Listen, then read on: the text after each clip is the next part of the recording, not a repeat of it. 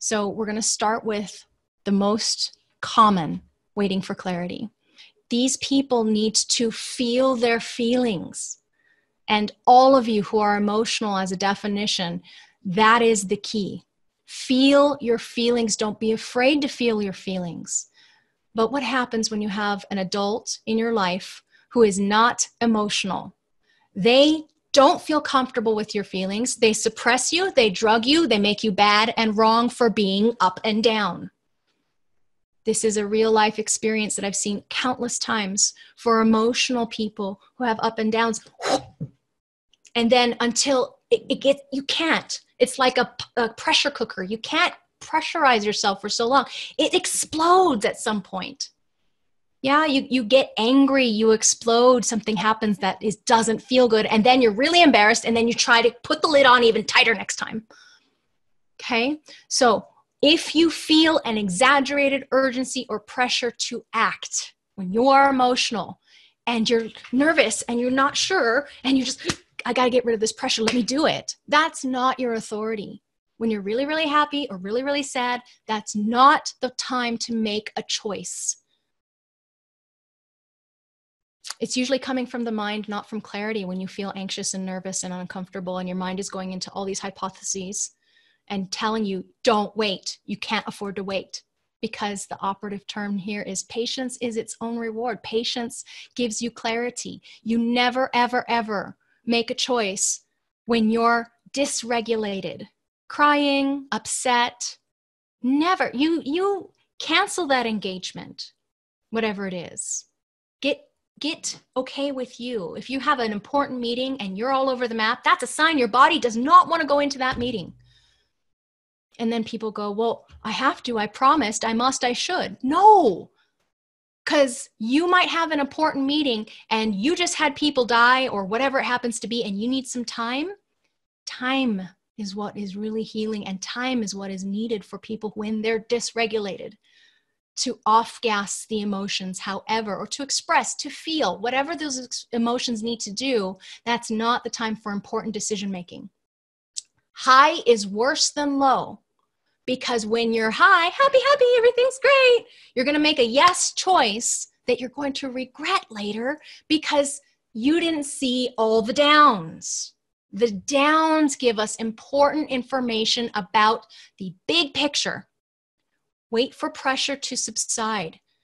Wait to be able to feel when the timing's right. This means no nervousness. You are jittery. You are anxious. You are nervous. You can't swallow because of the lump in your throat. Wait. Make excuses, healthy excuses.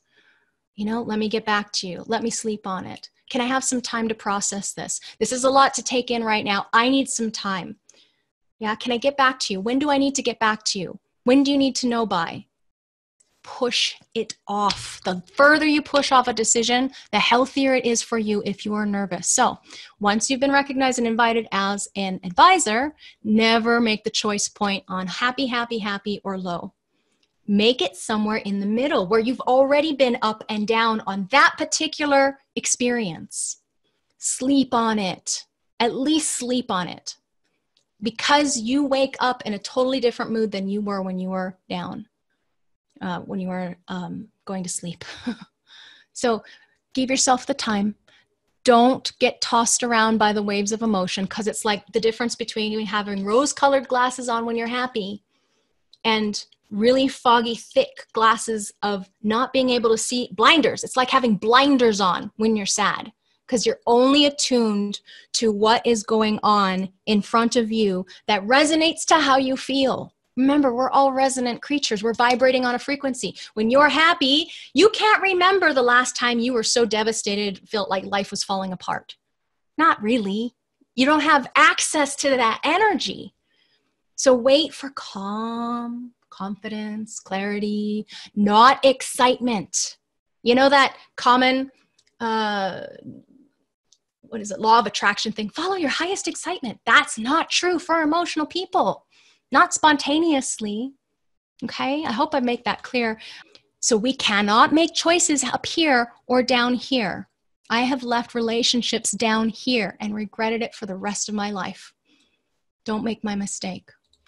Wait out your wave. Make decisions from calm and clarity, because what happens is we have emotions that go up and down. There is a choice point. Somebody asks, and then you have to wait for time, because time gives you perspective.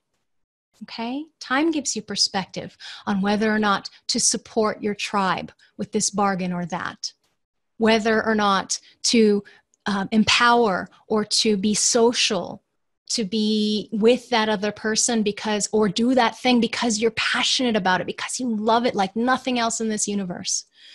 And time gives you the availability to know whether you should share your emotions with others or actually engage in that experience with them. Time is the only truth with emotionally intelligent people. Time is your friend.